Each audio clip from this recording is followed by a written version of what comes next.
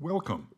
I'm Jim Plamondon, Technology Evangelist for Midnight Coders and its integration server, WebORB. This is the first part of a two-part screencast. In this first part, we'll build a .NET class library and expose its single method as a remoting service using WebORB for .NET.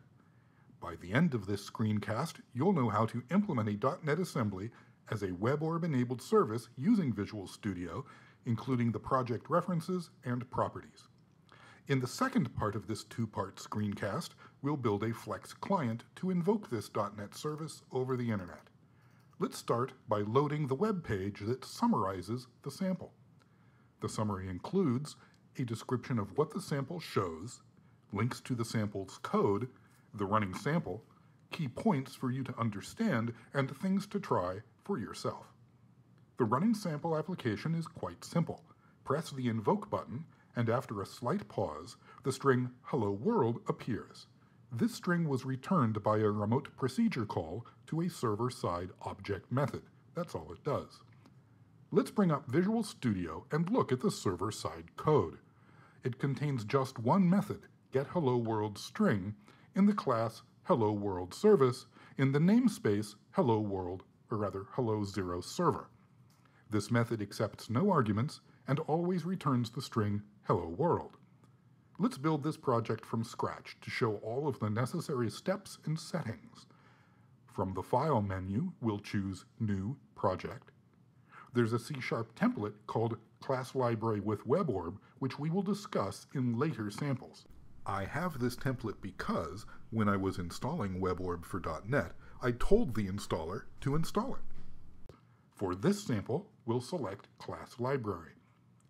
In the New Project dialog, we'll name the class library Hello0Server and click the checkbox labeled Create New Directory for Solution, then click OK. Before we start writing code, we need to change a project property.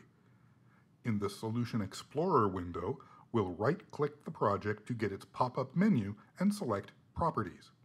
In the Property Windows Application tab, we'll change the target framework from .NET Framework 4 to .NET Framework 2.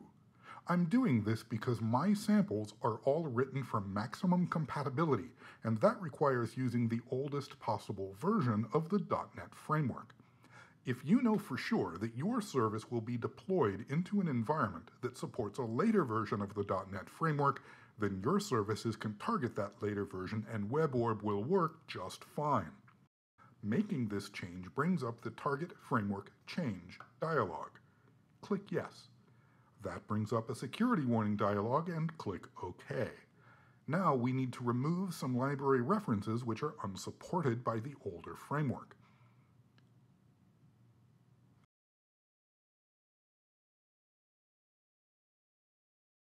With that, the project compiles. Let's look at the code. We'll delete all of the using statements except system.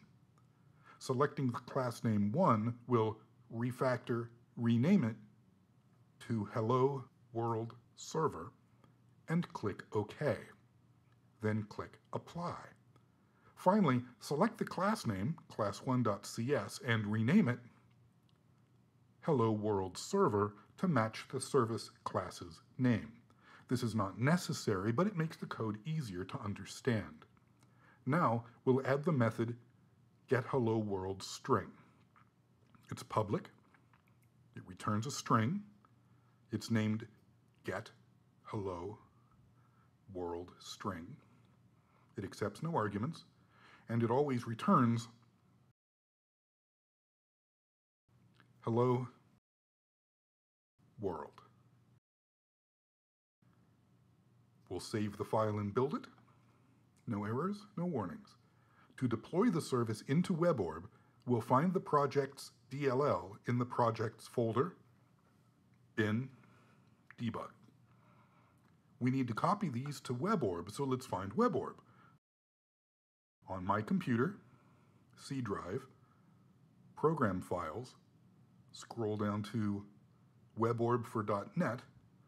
My latest version is 4.1.0.1. Go to the bin folder. Now we'll drag and drop the project's DLLs over to WebORB's bin directory. The PDB file contains debugging information. It is not required that you copy it over with its DLL, but it's a good habit. We'll discuss remote debugging in later screencasts. This is an open, unsecured deployment of WebORB on my local machine, which is convenient for development purposes.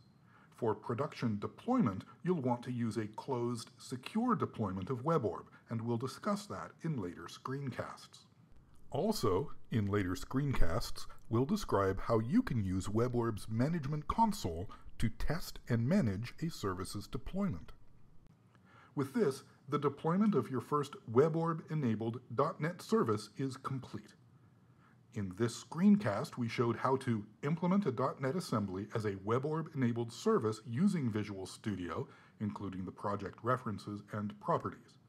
In the second part of this two-part screencast, called Your First WebORB-enabled Flex Client, we'll build a client to invoke this service over the internet. Happy coding!